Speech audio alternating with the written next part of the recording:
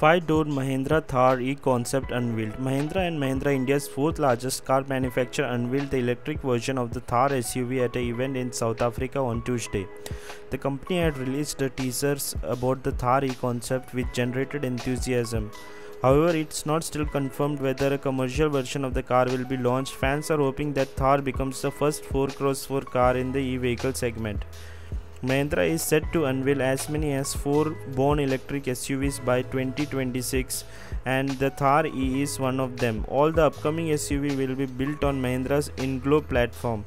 Evident design elements include a squared-off front wheel, a retro-style stance, a rectangular grille, a newly designed prominent front bumper, compact windshield. The vehicle features 2 square LED DRL signatures, a flat roof, and a side profile that gives massive wheels for the off-road tires.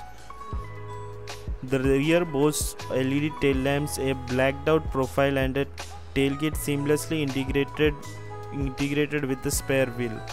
The interior is minimalistic with rugged grab handles, fabrics made with 50% recycled PET, and the architecture of the INGLO platform is based to support a battery of 60 to 80 kWh and will be compatible with fast charge capacities that will allow the vehicle to charge up to 80% in just 30 minutes.